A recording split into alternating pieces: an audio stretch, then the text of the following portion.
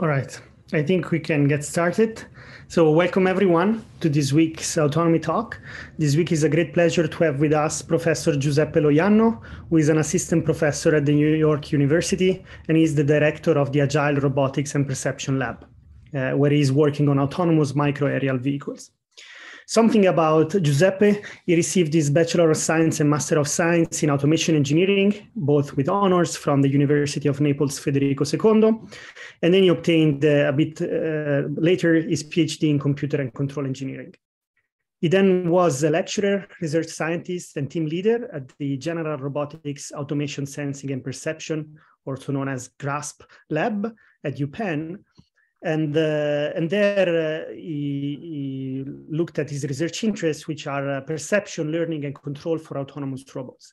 As you see from the bio, he has won a number of awards. I'm not going to mention all of them, but it's impressive.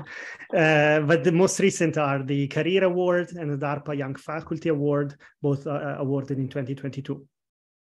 In today's talk, he's going to talk about learning robot super autonomy.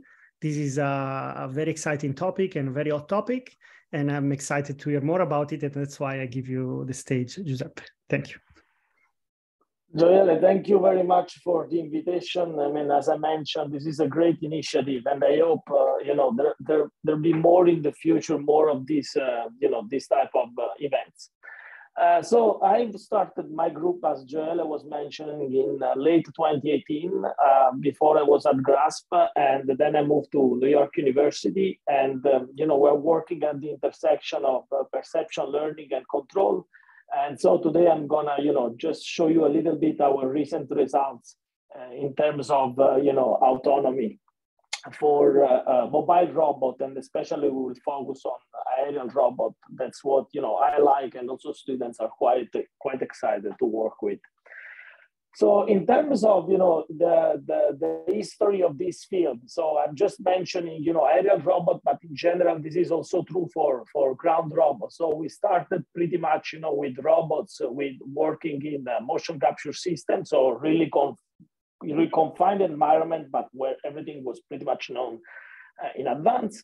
And then there has been, research has pushed the boundaries, in terms of autonomy of these platforms. And there have been also a wide range of programs. Just for example, the DARPA FLA was one of them that really aimed to push the autonomy and also the scale of this platform to make as small as possible to navigate, in cluttered environment and in absence of GPS and so on. And more recently, you see on the right side, for example, we really went down with the scale of the platform. So basically, we have a 20 centimeter. The audio is a bit noisy. Let me just. Yeah, this was in the last minute.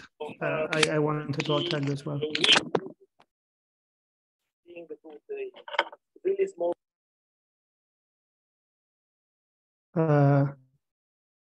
I cannot hear you anymore, Giuseppe.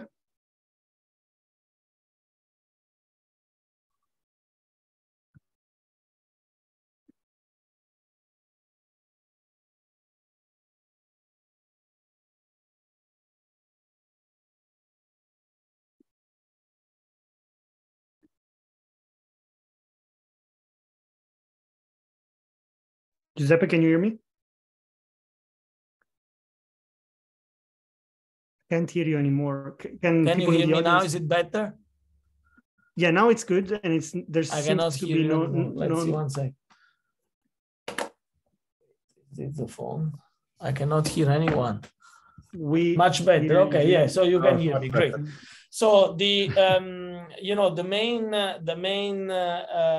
main problem, we were running this platform completely in dark environment. So we really went down in terms of scale, and we pushed the autonomy boundaries. In this case. And at the same time, we had the commercial world that progressed in parallel. So we had first, DJI that was working with, making robots, especially for photography purposes. And then, more companies, have started to work in this area, like well-known Skydio that's creating amazing autonomous robots. And pretty much, 20 years ago, no one would have probably bet that an aerial and the ground robot would have gone on Mars and being completely, basically autonomous. So, but there is, in this kind of settings, what we see is that, there is always a single robot operating, and more or less also the speed is quite of, still kind of limited. So what we are trying to achieve in my lab is what we call, super autonomy. So in my opinion, super autonomy, it means, these 5 characteristics. So we want robots to be unmanned, we want robots to be as small as possible. That also means sometimes agile. And, we want to have these robots, to collaborate with each other such that to be resilient as well to failure of the system. And this, will enable a wide range of application going from search and rescue to agriculture, transportation, and entertainment. And, the other areas are also contributing to this vision. If you think about, the availability of 5G and 6G, this will basically boost, the available bandwidth will basically boost, the fact that the algorithm can be possibly outsourced to the cloud and even being faster. So we'll really be able to be unmanned small in the future. And then, you'll have millions of devices connected to each other. And, this will be basically provided by the future network. And so it's really supporting this kind of vision. In terms of, but what's really the real bottleneck of the current autonomy pipeline and why this, in my opinion, doesn't work? So pretty much the current autonomy pipeline goes from the observation basically to the action through a sequence of blocks that are basically, known as a planning, control, perception, and, estimation. The main problem is that this kind of architecture is sort of sequential. So every block acts after one other. But at the same time, it has the main advantage, that many people can collaborate with each other. So basically, you have a person working on planning, a person working on control, and also a person working on estimation. Then probably they can merge this algorithm. But the main problem is that, this algorithm works at different level of abstraction. So each person needs to be able to integrate this algorithm with each other. They work with different types of representation. So for example, if you think about the planning, it works with, for example, voxel or other types of, octomap and so on. While, for example, the lowest level of localization works with point cloud. So we have different representation that are used in this kind of, in each of these algorithms, which increase basically the memory size and also the computation. And, and it's also brittle to adapt to different flight and different navigation condition. And this problem becomes more and more difficult and challenging once you scale the size of the platform, because basically you have really limited computation capabilities. And probably every one of you has, or many of you have tried, to scale from one platform to multiple platforms, and then it becomes extremely difficult to manage this kind of autonomy stack with multiple robots. So what's in my opinion, the solution is what I call, I mentioned super autonomy. So really, in my opinion, we need to learn, a way to tightly couple, observation and actions. And, this, in my opinion, turns into learning, some models and representation, which possibly should be unified. So we want to unify the perception and action space and use control strategies that basically tightly couple perception and control. And once we have these models and representation and algorithm, this can be embedded, in single robot and can lead to the creation of, also collective intelligence with algorithms that basically work at a higher level in a more efficient way. So we started to work on some of these topics, and I'm going to present, a couple of them. So first of all, we started to work, for example, on, the learning system dynamics. So we're trying to learn, directly this function H, which is a function of, the state and the control input and parameterized by theta. And why I want to do that? Because there are really challenging conditions. So you can, in principle, using physics laws to model all these effects, but some of them are really very complex, and it's very difficult to find ways to basically model them in an accurate way. So that's why we were, transitioning to sort of more learning-based, data-driven techniques, and these, can provide quick adaptation, fast modeling, and high performance control with the possibility, in principle, to scale to any type of platform. So what are the different approaches that are used to model these dynamics? So basically, we have generally three types of categories. We have nominal system identification, then we have residual learning, and model learning. So in the nominal system identification, we use a physics-based principle to basically model our system. And, we need to basically accurate estimate the model parameter to get high performance control and navigation. This is, in principle possible, but, it's still an approximation of the reality. And in some of the flight conditions, these equations basically do not hold. And that's why, they're affected by strong nonlinearities, and it's really hard to approximate, to basically represent the full reality of our system. In residual learning, basically, it's a mix of physics-based equations with basically residual terms that are basically data-driven. So we use this term, classic neural network, to estimate the difference between the nominal model and the true model, basically. And these are learned in an online fashion. And it's good because it's combining both approach in terms of learning techniques and in terms of physics-based principle. But the main problem is that the relationship between the true dynamics and these complex effects is assumed to be additive and well known.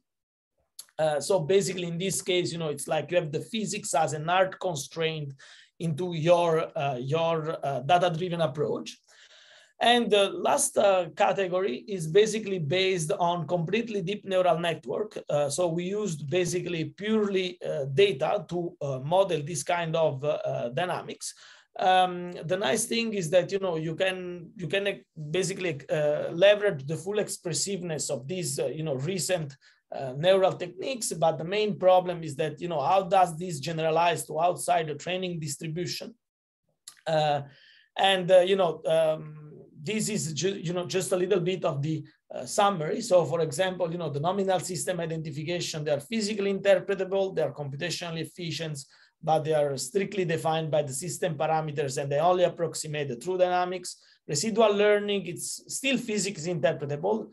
It's a flexible techniques. It's, data comes from the localization algorithm. So it's quite easy to collect. You don't even have to label anything.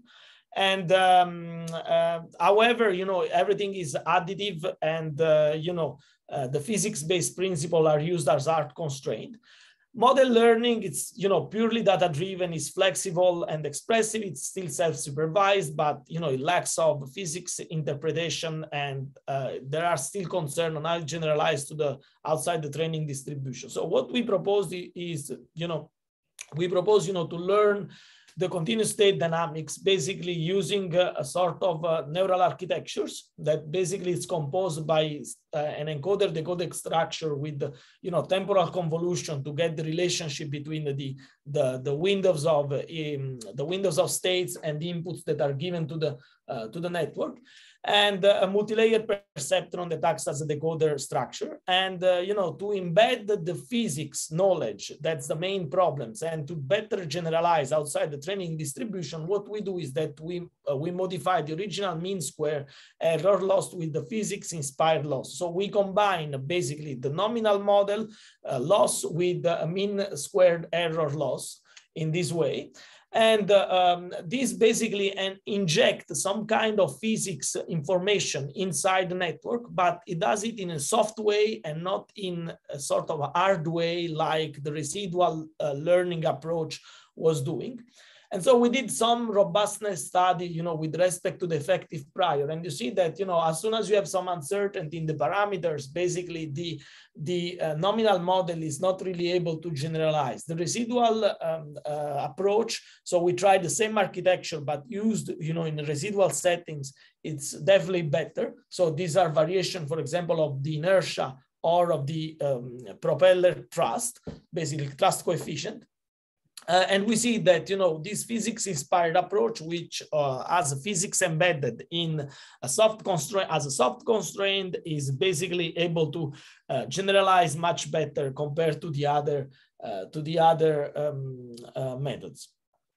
And what you see is that, we embedded all of this in a model predictive control approach, where we have this kind of neural network that now it's driving basically the system dynamics of a model predictive control technique. And, we have this, kind of performance that show that, the error is substantially much better, much lower compared to the nominal model. And this was, kind of expected to the due to the power of the expressiveness of this approach.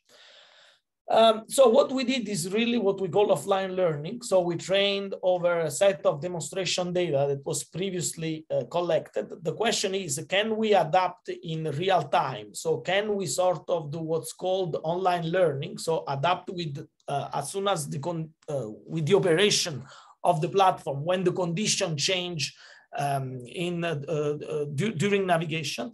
And actually, can we do even better? Can we do what's called active learning? So can we actively select basically action to influence what kind of data we use in the learning process? And what we proposed recently is, to generalize this MPC, neural MPC that I just showed you. And, this is the classic neural dynamics that we have to train. This is our model predictive control approach. That's, predictive control state, action and state. And what we do in this case is we basically, compute the error basically between the predicted state and the current state. And we use this error to continuously update the model online. We actually do even more. We basically compute the sort of uncertainty of this network, and we bias basically the model predictive control with this kind of uncertainty. So we weight the model predictive control with the uncertainty from the neural network. In this way, we select certain types of actions, and so we sort of bias what kind of data should be used in this learning process here. Okay, so that's how we do this kind of thing. Many of you may ask, can you do this with the classic, adaptive control technique? Yeah, the answer is yes. You can also do this kind of adaptation with adaptive control techniques, but in case you use an MPC, and there are many works that use MPC, for example, with adaptive control, but the main problem is that the MPC would, in that case, would use a wrong model to solve the optimization. So you will have suboptimal performance compared to the case where the model is continuously updated online and adapt, to the different navigation conditions. So again, we use the same MPC, but in this case, the learn dynamics are very similar to the previous one, and then we basically weight the MPC cost matrix with the uncertainty that's derived from the system. And what we see is that, we have different types of adaptation. In this case, you see that, the robot has no idea that it has a payload attached to it. And, the adaptive approach show definitely lower error compared to the static one. We also compared in the paper with L1 adaptive control techniques, and the performance are still superior. This is the case, for example, that we use 4 different propellers. So the robot has no idea about the different propellers that he's using. And you see that he's able to, sort of stabilize after a while. compared to the static case. And in this case, it's also adaptation to wind effects. This is a little bit more tricky due to the stochasticity of the disturbance. So it takes a while to adapt, but it's still, you know, and it's a little bit more oscillation, has a little bit of an oscillatory behavior compared to the other. And you can see that, you know, if we go to the end, it's quick, it's slowly adapting to the system. So what we really did, you know, we exploit the data basically to improve the model of the system. And, you know, this was improving, you know, the control performances and so on. We can also basically act on the control level and try to improve the performance of the control policy. So we took inspiration from recent works on, you know, autonomous cars racing.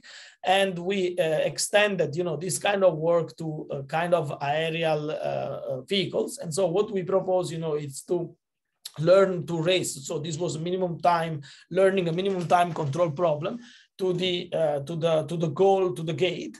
So the robot was basically, you know, flying from an initial location to a final location without having, you know, any information about its trajectories. It was collecting some samples, and then iteration by iteration, it was improving basically the time performance to the goal. So the formulation is very much similar to the, you know, the classic MPC. It's an iterative MPC. So we have basically based on the nonlinear dynamics of the system, possible actuator, sensor, or obstacle avoidance constraint. Also, we have, you know, the initial condition, and then, you know, we have as a constraint that the final state needs to be in a safety set. So that's the formulation. So this is, you know, the cost that's used for the specific problem that we are trying to address. So the first cost, you know, penalize if the agent does not reach the goal. The second cost penalize the control command magnitude, and that's the final cost that minimize the time to go to the terminal state. So what we do is that, you know, to give you an illustration, we perform very different trajectories. We collect only the successful one. We collect the cost to go. And then we build, you know, the collection of state of successful trajectory. So all the states along the successful trials were basically collected. And then these basically constitutes the safety set. The only problem is that, you know, the memory grows quickly and it's still a nonlinear mixed integer programming. So it's very difficult to solve in real time. So we do what's called a convex approximation, you know, and local approximation of this safety set.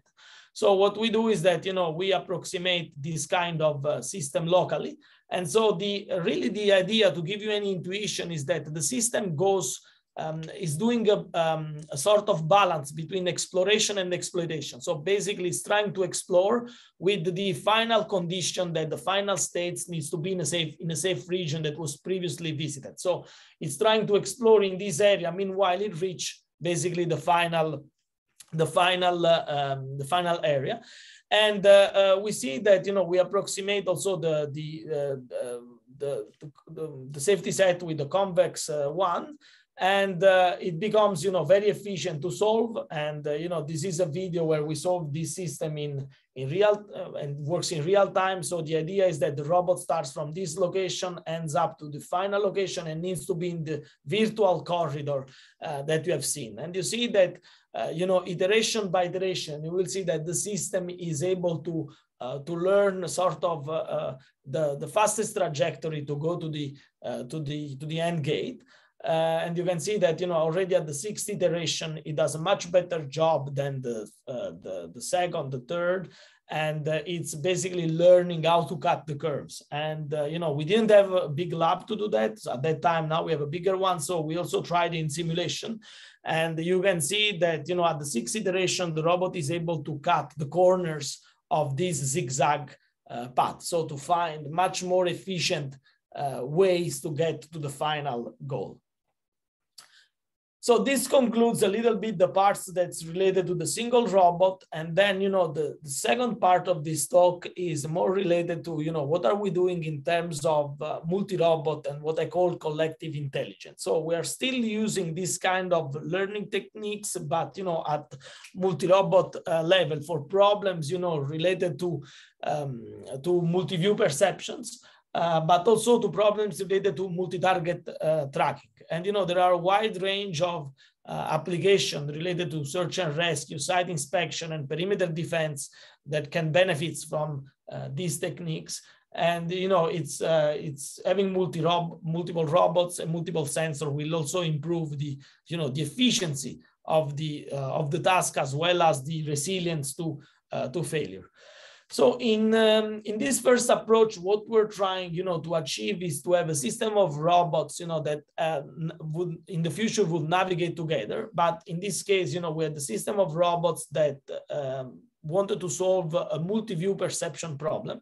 So basically, they want to on each one of them is required to reconstruct, in this case, the semantic of the environment and the depth of the environment. But some of these robots basically have corrupted information. So you see that pretty much these robots has the image is completely noisy.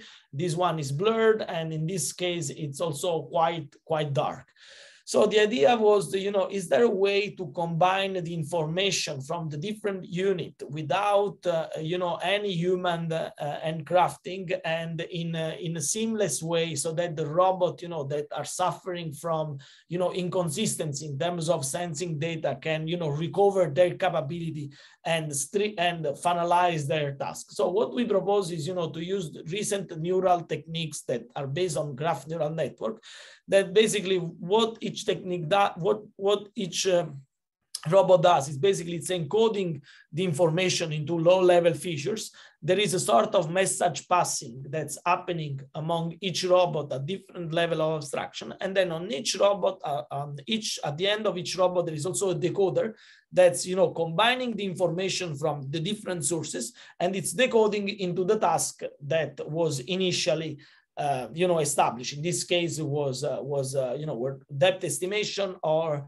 semantic segmentation of the environment. So we have different ways of combining the information. One is you can share the pose between the robot. If you don't have this information, you can also try some kind of cross attention technique.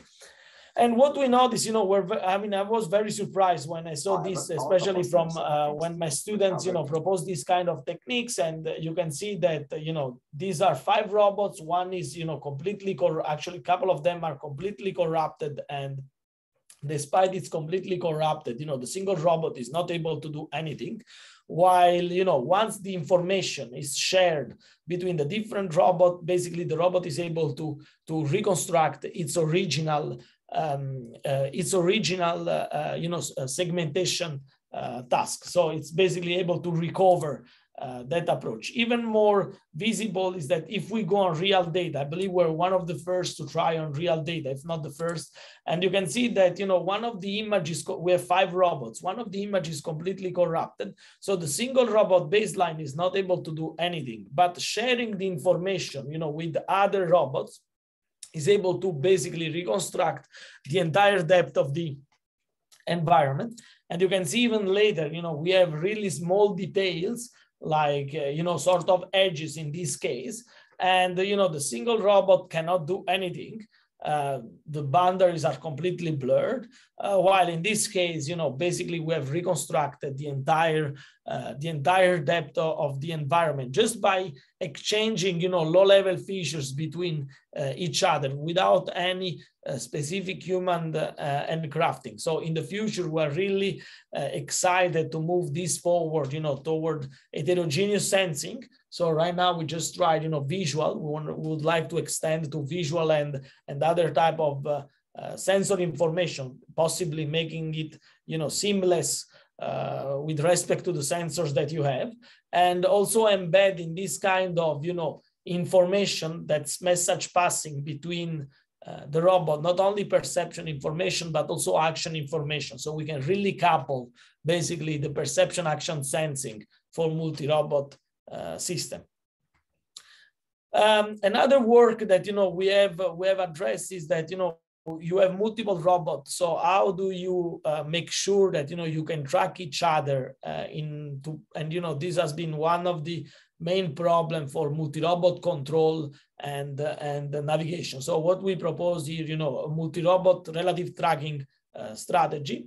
And each robot receives a set of measurements that are those red dot, the red cross, but it doesn't really know which measurement belongs to which one of the ID that the robot has in its memory. For example, robot 1 is seeing this as robot 2 and robot 3, but it doesn't really know once the robot gets unsorted measurements, so red crosses, which one belongs to the number 2 and which one belongs to number 3, right? So what we did is that we proposed to different Bayesian techniques to solve this kind of problem, which is modeled in this case directly in the image with the constant velocity model with rotation compensation, since we have IMU information, which makes it much more robust to rotation of the camera. So the real question is that how we can associate a given measurement to a track. So how can we associate each one of these red cross to the green track that the robot has in memory? So the first approach, would be to use the classic Kalman filter. So it's, we pick the maximum posterior distribution with respect to the state and measurement. The second approach would be a joint probabilistic data association filter. So we compute all the possible probabilities between the current, measurement and all the tracks. And we establish a weight for each one of these cases. And then we use all the measurement to update each track weighted by the corresponding probability that was found for each one of these combinations. And then the last one is the PhD filter. So we use a random finite set rather than all the possible matches to model the relationship between track and measurement. So it's, in this case, a combination of Gaussian, similar to particle filter that's used to model this kind of relationship between the measurements and state. So we compared all these kind of techniques with respect to clutter, false positive, Gaussian noise, and computation. And you can see that in general, for small teams, it's very, we don't use any more Kalman filter because in this case, even for the clutter or for, robots crossing each other, it was not able to keep the track. So the track were completely switching. So we noticed that, despite Kalman filter, well known to be computationally efficient, it cannot really be robust to solve this kind of problem. And then we tried, two different techniques that were, the JPDAF and the PhD. And you can see that for small number of drones, basically the JPDAF is still more efficient compared to the PhD. But, if we look at the other three metrics, which is false positive, false negative, and noise, we see that for large noise, the PhD is preferable. Also for large, false negative. And, in terms of clutter, we still have, that for moderate clutter, the JPDAF is still better than the PhD. It's still better than the PhD. In general, if you have small teams, probably the JPDAF is the best approach. But if you really have large teams, it's becoming computationally inefficient, so you cannot really run on board. So we release, the code for all these settings. If you are interested, you can look on the GitHub repository of the lab. And, in this case, it's quite clear. So you can see that at the beginning, we have sort of all unsorted measurement and we have 8 tracks, and the robot doesn't know which of his measurement is corresponding to which one of these tracks. So even when they cross each other, we are able to basically not miss the track and having the track not switching with respect to each other. We also implemented this on the real system. So we had a team of aerial robots. We, run a detector with the recent deep neural network based on CenterNet. And then we basically compare these different, techniques with the 3 aerial robots. First 2, we compare, for example, in this case, the clutter, and are really crossing each other. And then we go also to 3 robots, and you can see that there are 3 robots navigating in the environment, and we're still able to recognize, the different types of robots and so on. And the other great thing is that, we have also a consensus algorithm. So we ensure that, for example, if number 1 sees 2 and 3 as this robot, number 3 is the same robot for robot number 1 and robot number 2 in this view. So we have, a consensus on the IDs across all the robots, which is not always needed for, flogging algorithm or other types of approach, but might be useful in different application. And you can see here, that we certainly the computation time is lower for the Kalman filter, but the errors are quite huge. And, the track completely switch in case, you have robots crossing each other. Then I want to conclude, that when we talk about collective intelligence, many people just think about, swarm of robots flying and, doing inspection or collaborating in a task like, navigation or, environment reconstruction. But there is also a large body of work of having multiple robots that physically interact with each other and physically interact with the environment. And I think in the future, what's going to be very interesting is how this robot will, will be able to be autonomous. So, because compared to the other case, you have physical constraint among the robot. And this play a big role when you need to work in terms of perception and action, because basically the mechanics of the system really affects basically the perception algorithm. A small error on perception on one robot can destabilize the entire system because, a small drift, the robot may think that in the same position, and then the system basically, start to be destabilized due to the physical interconnection among the robot. So it's really challenging to design this kind of system, and especially, to interact with humans. One robot is probably still feasible, but when you do multiple robots, there are concerns about safety and, about the ability to coordinate and orchestrate with the human. So in one of our recent work, we try to put all of these together. So can we have a system of, robots transporting a load that's assisting a human, in a transportation task or in a manipulation task? And you may think these as, the future of warehouse automation, where you have multiple robots that they need to interact with human, manipulate objects, put them on some scaffolding and so on. And so what we're really in trying to investigate in this case were, three types of elements. So first of all, we want to guarantee the safety of the human. So we want to, in this case, this translated in keeping the original task for the robot, but having the robot as far as possible from the human, to increase its safety. Then at the same time, we want to, detect the interaction between the human and this structure. And this is extremely hard because, the payload has no sensors. So can we do that just by indirectly, just by, maybe using the tension of the different cables? And this is done basically in what we call a payload branch estimator. So we're really able to understand indirectly how we can estimate the force and moments on the structure. And then the structure should also be compliant to this kind of motion. So we need really to generate a new type of admittance control that's basically allowing the system to be compliant with respect to user interaction. So what we did, I'm just gonna briefly mention the safety aware module, is that, we exploited the redundancy inside the system to basically, find a set of cable tensions that were not modifying, that when added to the original desired cable tensions, they were basically modifying the cable directions, but they were not modifying the position and orientation of the load. So there is a family of cable tensions that exist for each task that can be used basically to increase the safety of the distance between the human and this kind of robot. So we propose, two different types of techniques. In this case, the classic gradient-based safety controller and an optimization-based safety controller. So in the first one, it's basically, this is inherited from the classic manipulators, robot manipulators. So we basically, define a cost function, which is nothing else that encoding the distance between the robots and the humans.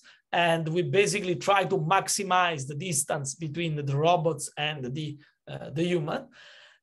In the second case, we design an optimization-based techniques. So we really look, at in this case, we can not only specify the distance between the the distance between maximize the distance from the human, but we can also express a specific distance between the robots. So in these optimization techniques, we can actually do more compared to what we were doing with the classic,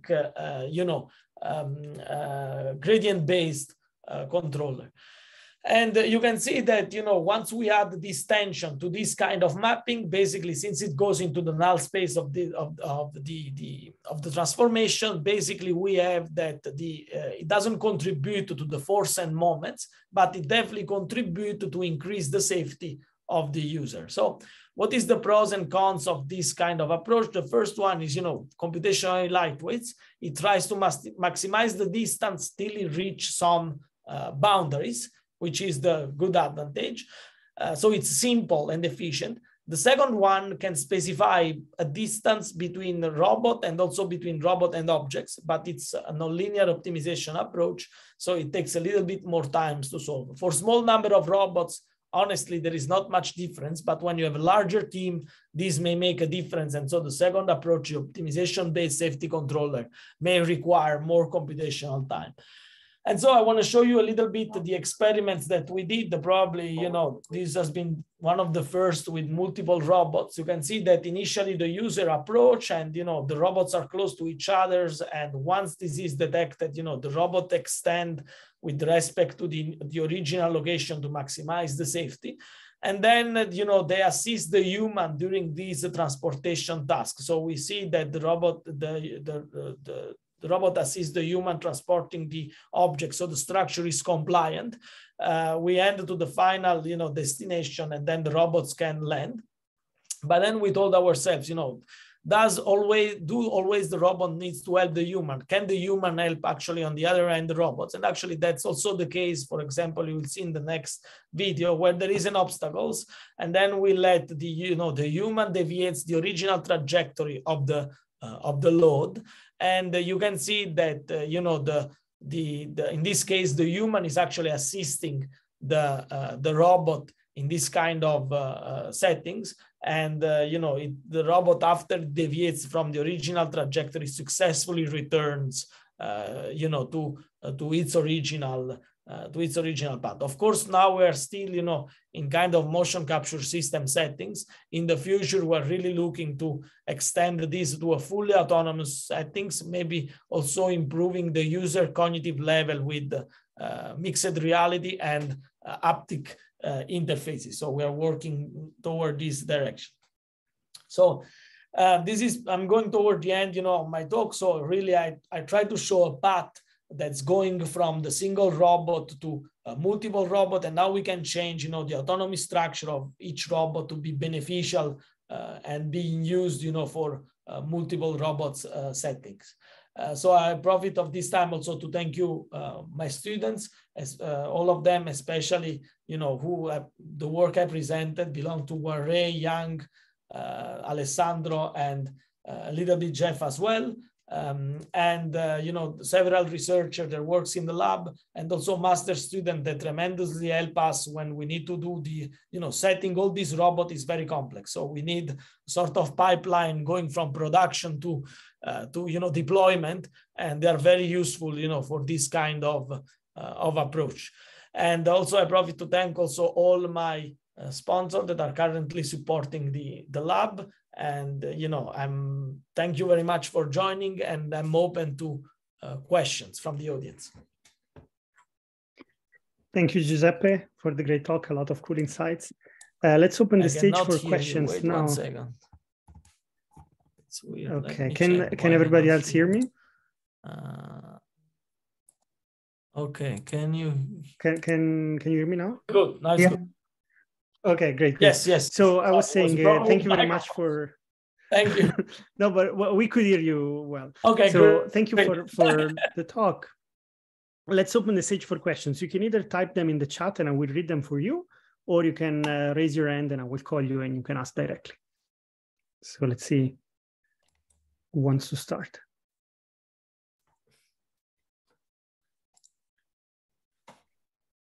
there's always trouble finding the first icebreaker. Maybe, okay, let me then start. I was really amazed by the number of applications you have, all the way from the single platform to the network, let's say, of robots. Now, my question is a bit general, maybe, but it's I've been seeing a lot of people working on learning-based approaches or mixed approaches to target a particular task. For instance, one that comes to mind is Karamuzza doing these races or learning these behaviors for very specific tasks. Now, what is your take on generalizing these things to classes of tasks or to missions that are a bit more complicated? I know it's a general question, but no, that's totally right. So in my take on that is that, and is in the first part of the talk is, in the pipeline, how it's currently implemented. So pretty much the current pipeline is great, but it integrates a series of modules that people just put together without really trying to get the cross relationship between the modules, or if they are done, they are approximated. My real vision is, that what we're trying to do is to learn directly the task in the perception space. So what we'd like to do is to build models and representations that do not work anymore, in the original configuration space of the robot, but they work, in the perception space, and probably can generalize also to different perception space. So we want, work with seamless with LiDAR, cameras, and so on. And so having tasks that basically, relying on what similar to what the human does, you have a reference, probably image or reference, perception data, and you want to find a way to move from the current configuration to the final one. And what people have been doing, and has been quite good, is approach based on reinforcement learning, so basically end-to-end. But this has the problem that, in my opinion, in many cases, it's not really understandable what's happening inside. So in this way, if you learn the model, and you learn the model in the perception space and so on, and then you apply this to more traditional control techniques like predictive control and so on, in my opinion, it becomes, we can also understand when there is a failure, why there is a failure, and probably even generalize better in the future, rather than, having sort of black box that we don't know what's really happening, basically. Okay, thank you. This answers my question. Is there another question from the audience? Also, we have started on that vision. I didn't present. We have some preliminary results for moving targets. It's really hard to generalize to to general scenes, especially if they are dynamic. So we started with a single target to do that, then we want to extend to generic static scene, and then after that want to do static and dynamic scene, so that your model basically automatically understand in which type of environment it's working in. Okay, I see. Very interesting. Very interesting. I don't see. Oh, okay. Yes, somebody's asking. Hello, Giuseppe. So my understanding is that to move to complete autonomy, one of the next steps would be to move away from motion capture labs and perform onboard state estimations. I was wanting to get your insight on the direction of the research for this. Yeah, so in my opinion, yeah, this is totally right. I mean, and we have seen many works that try to deploy this kind of algorithms. I'm talking about the classic one, not this one that I was mentioning about learning models and so on. The classic ones work quite well. I think there is still a big problems in terms of robustness for this type of algorithm. So when you go in really specific conditions, these algorithms do not perform as good as they were performing in the settings where you previously tried, and especially this happens in dynamic conditions. So I think honestly there is a lot of work probably to be done to deal with dynamic environment. I think that's definitely interesting, but from a static perspective, it's a matter of robustness at that point to specific cases. And then there is the usual question: is this really work for academic work, or it should be done it's more industry. But then these, I'll leave it to you. I think it depends also on your interest, on what kind of research, you are mostly interested in. How adaptive, sensitive. Thank you. Yeah. How adaptive, sensitive, uncertainty aware NPC, so that's very specific, is to environmental disturbances external to system dynamics. So we noticed that, it's sensitive enough, but it was not consistent across the disturbances. So in many cases, it was acting better than others. This is also due to the fact that we also keep a memory in the network. So we don't change the weights for all the layers when we do that type of adaptation, but we change the last or the latest 2 layers of the network to do that type of adaptation. Otherwise, you may run into things that have convergence problems and so on. So we keep a sort of prior within the network, and then we just update the latest layer. But if you want, more capability of adaptation, certainly you can definitely increase the number of layers that you are changing. That's a possibility. Or, you can also increase the network size, but in that case, it wouldn't run anymore on embedded platform, basically. Thank you, Giuseppe. But honestly, I was very surprised when a complete neural network was running the quadrotor. But again, that is, very different from what people do in end-to-end. So it's basically a modular approach, but with learning in the loop, so we can clearly understand if something doesn't work, where the problem is. So in this case, if something doesn't work, most likely the problem is in the model that's, not estimating things correctly. Thank you. This was a great answer. Let's see if there is any other question, either from live audience or also on the chat. Massimo seems to have a question. Go ahead. Can you hear me? Yes. Yeah, okay. Yes. Hi, Giuseppe. Thanks for your presentation. Very interesting. Hello. I have a specific question related to the last task that you presented, the last application. It seems that you are able to detect let's say, the human interaction very fast. So I missed something. Did you put a sensor on the cable, or you just estimate this as a disturbance on each of the quadrotor, let's say? So what we do there is that we are able to estimate the tension from each one of the robot. So using motor speed and so on, and then combining this tension there are some observer, but in our case, we use a quasi-static approach using the system dynamics and so on. We are able to retrieve the force and moments that are applied to the structure. And we compare those with real force sensors that we put on the system, and they're very close. I mean, they're quite good.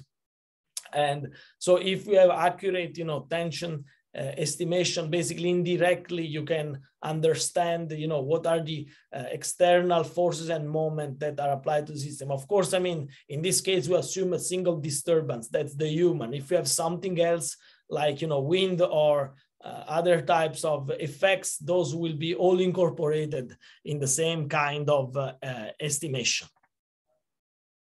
Okay, thank you. Thank you.